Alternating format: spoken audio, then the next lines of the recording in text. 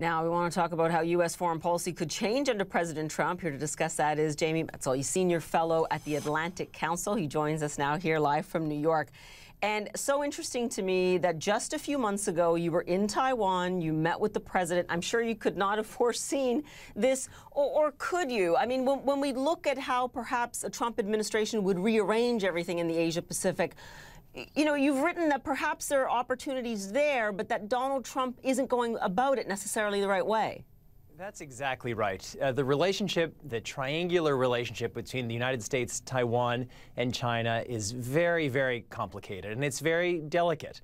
And there have been times when it's even approached war, either between China and Taiwan, or even between a skirmish between China and the United States. And it's been maintained by this very delicate dance. And part of this is maintaining a little bit of a fiction of the status of Taiwan and some language, special language that we've negotiated over decades. And if the United States and if the incoming Trump administration wants to reposition the United States strategically in Asia, by all means we should do it thoughtfully and strategically. But doing it through late-night tweets that don't seem to be connected to any coherent strategy seems to me a very, very dangerous and short-sighted way to do it. You know, Jamie, we're looking at pictures now of you at that meeting in Taiwan. As I understand it, Jon Huntsman, the former U.S. ambassador to China, was also in that delegation. I mean, so much to talk about here.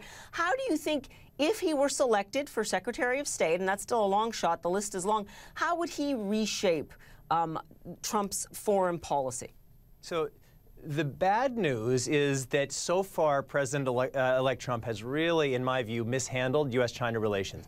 The good news is that now that Jon Huntsman is on the list of potential picks for Secretary of State, we have someone who is probably one of the top China and Taiwan experts in the United States. And bringing somebody like that into the team, I think, would go a long way towards making everybody in the region feel a lot calmer about the future.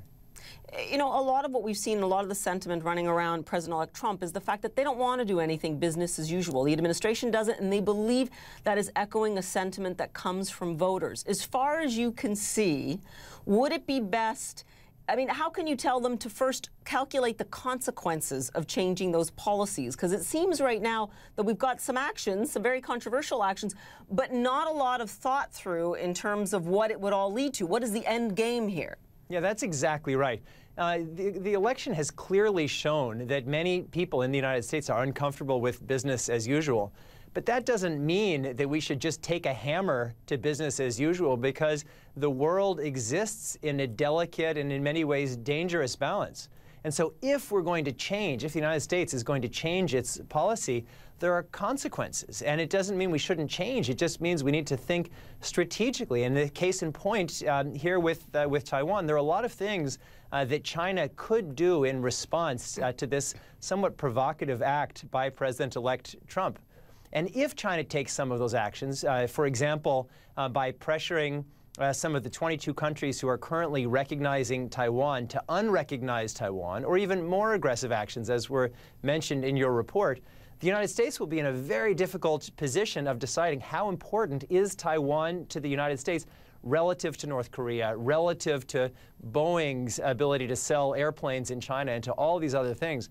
And at the end of the day, China probably cares more about Taiwan than the United States does. So it feels good. It feels like if you just attacking somebody or making these kinds of statements through Twitter, it feels good on some emotional level.